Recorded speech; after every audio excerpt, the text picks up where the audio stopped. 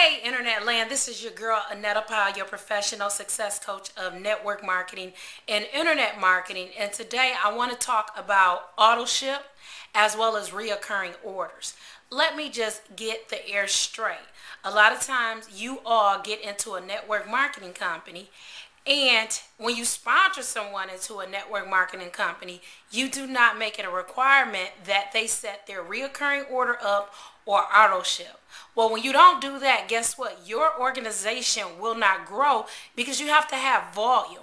All right. If someone wants to partner with you in your business and they don't want to be set up on an auto ship or a reoccurring order, you need to let them know that you will not work with them because you're going to be running a nonprofit business. Okay. Auto ship reoccurring order is like your overhead. All right. It's something that you have to run a business. All right. And whatever the case may be, the person that you sponsored into the business should at least have enough customers to cover their auto ship if they cannot afford it. Okay. Stop trying to build a business and sign people up, because what's going to happen is, say for instance, you sign 10 people up this month, and then you turn around and you don't even make sure they're on auto ship, and they don't even sign up on auto ship. All right. So those 10 people that you actually put into the business, the following month, right, when it's time to actually sign some more people up, or guess what, you're going to sign those people up. However, you'll get the points for signing the new people up, but the old people, since they didn't have a reoccurring order, guess what, you'll lose out. Let's say if an auto ship was $100, so that's 100 points. So dollar for dollar, that's 1,000 points that you could have had that following month. And that's how you begin to build your organization. Okay.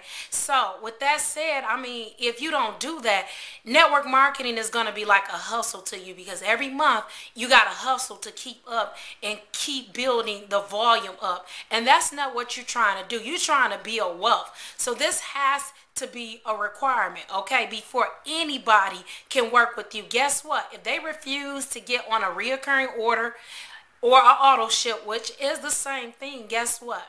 They're not serious about the business, and your time is valuable. Stop trying to rearrange your schedule around the person that you signed up into the business. Just stop it.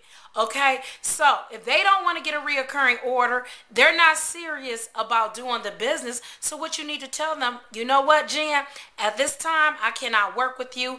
I need committed people on my team. And in order for me to work with you, it's a requirement that you have a reoccurring order or an auto ship, because that way I know that you're serious and I want to help you build wealth. Because if this is what's going to happen also, if you do not install in your team that it's a requirement to have auto ship or a reoccurring order, you don't mandate it with the person, mandate it and tell the person that you actually signed up that they have to have an auto ship.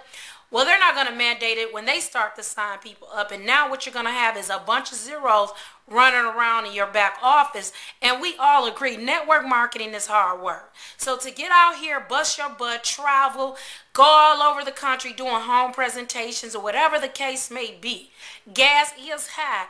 And if you want to go around running around and not, when you sign people up, I should say, and not place them on auto ship, you are definitely wasting your time. So with all that said, I just wanted to bring that to your attention. Listen, this is a requirement. If you're in network marketing and you yourself is not on auto ship or a reoccurring order, you are not serious about the business and you are wasting your sponsor's time. Okay, that's a requirement. You know, when you get those products in, that should force you to get out there and sell the products that you have. Go get you 10 customers. Go get you 20 customers. Build up your organization so that before you know it, you're one of the top income earners within the company. So with that said, you all have a great day, and bye.